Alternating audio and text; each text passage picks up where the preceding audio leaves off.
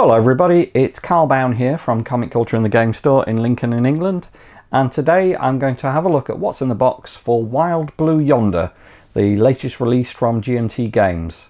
It's part of the Down in Flames series, which has been going a long time, and what they've done is they've repackaged a couple of the games but with loads of extra stuff as well. It's a really heavy, solid box, lots in it. And it's a great game. I love this system. It's an ideal introductory war game for new players, but once you start playing the campaigns, you'll find there's an enormous amount of depth. So, first of all, let's have a look at the box itself. Really nice picture on the front. Looks like it's over the desert, maybe. That terrain looks a bit mountainous, bit deserty. Nice, pretty well done picture by Antonis Karidis. You've got the back. Okay, picture a couple of the cards there, two classics, Spitfire and ME-109. Description, some of the counters. Rates the complexity as a 4, which I think is pretty solid, good call. Solitaire suitability is a 3, which is low. You know, I think 3 is probably overrating it. It's the ideal game for a couple of people. So let's have a look what's in the box. Okay, first of all, like I say, it's quite a big box. It's quite heavy and solid. It takes a while to get the the lid off. It's quite tightly packed. First of all, we've got the dogfight rulebook. Now, the base of the game is dogfighting, obviously. You have cards, you have a leader and a wingman.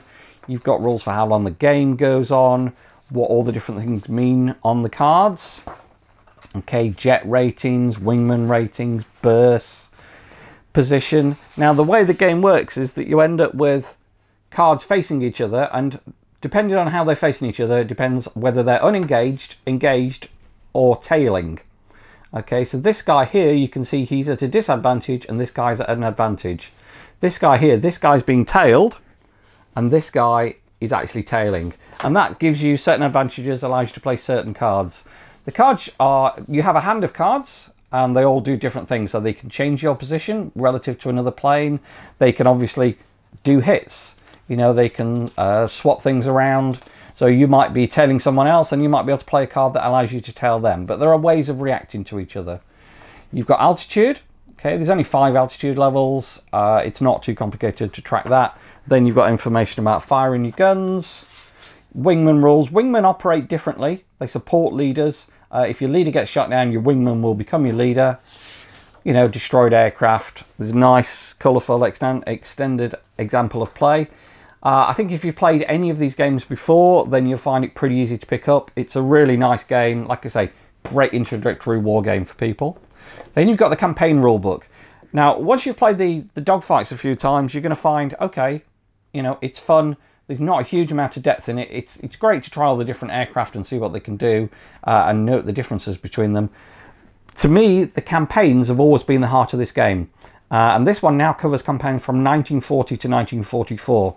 It gives you a lot more depth. There's a lot more interest in it because you have to decide what you're sending to each one. And there's an enormous amount of campaigns in this game. There's lots of special rules in here for the campaigns. Again, they're not complicated.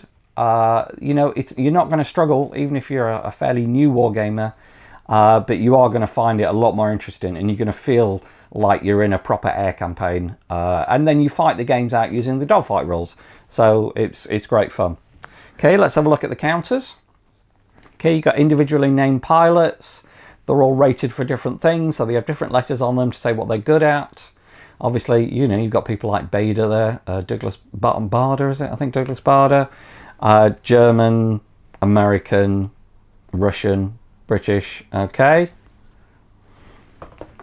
Here you've got nice counters, nicely laid out, easy to read. Here you've got counters. There's your altitudes. You know, what sort of formation you're in, whether you're on full throttle, damage, turns, things like that. Okay, now you've got targets. Okay, so there's quite a lot of different targets available. They all seem to be upside down. But you've got things like you can have, you know, battles where you're trying to shoot a bomber cruiser or bomber battleship or bomber seaplane base. An aircraft carrier, obviously, you know, pretty interesting, trying to blow up an aircraft carrier. Bridges, cities, small cities, airfields, pretty important. Rail yards, marshalling yards, etc. Okay, so lots of those. It might just be that you're having a dogfight. Okay, this tells you the victory points that you get if you're successful, or unsuccessful, obviously, how much damage you need to do, etc. Then you've got these cards. Now, these are the campaigns. I think there are 4 campaign cards. No, these must be more than that, I think. Anyway, you got Kursk, the Swinefoot raids, the 8th Air Force in 1943, Battle of Britain, Battle of Berlin, sorry, Battle of Britain, Operation Pedestal. You've got a solo campaign if you want to try that out. Okay, most of the campaigns are 2-player. This tells you the mission procedure. You've got the strike chart.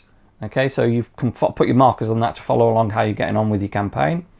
That's just one-sided. Resources card tells you about the different things. So, coordinated attack, what that represents, element tactics. Okay. Here's your special missions that you can get for each one. So obviously, apart from basic missions that you're going to get on a card, you can actually get some odd missions. Stalingrad aircraft, aircrew selection table. So, who's in your aircrew, which plane are they flying, things like that.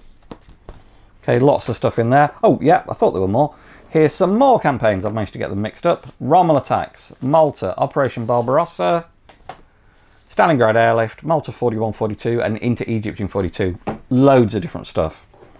Okay, with each campaign, you're going to get a log. Okay, so you get campaign logs in here. You can photocopy these if you want to.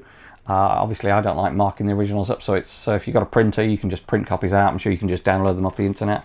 I'm just going to tear this open because, again, there's a lot of stuff in this. I'm going to go through it pretty quickly.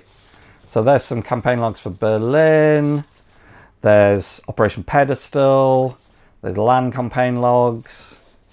Okay, Stalingrad airlift campaign logs. These are all double-sided as well.